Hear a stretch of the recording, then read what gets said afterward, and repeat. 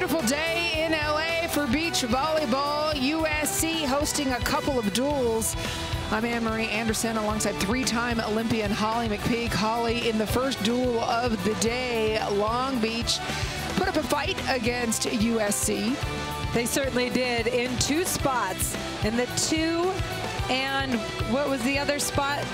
The three spot. It went 3 sets and it was exciting, but Barber and Nieto stole it at the two spot, but 4-1 USC. Meanwhile, Claes and Hughes again just dominating, picking up their 40th consecutive match win. Kelly Claes and Sara Hughes are dominating. In fact, they are playing so much better than last year, and they dominated last year.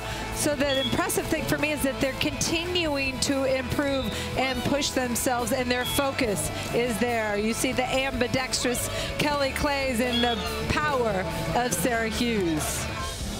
Claes and Hughes took their momentum as they won that match into the next duel of the day, as USC as a team completely dominated the Cal Bears. Well, I don't think Cal has seen a team like USC as physical, as deep from top to bottom. And I think that's a good lesson for Cal to see what the top level is to aim for and try and beat.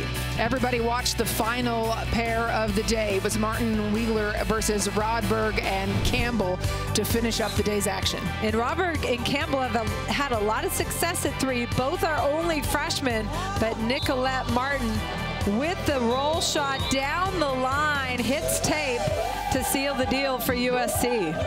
Cal picks up some good experience. Meanwhile, USC picks up their 7th consecutive dual win.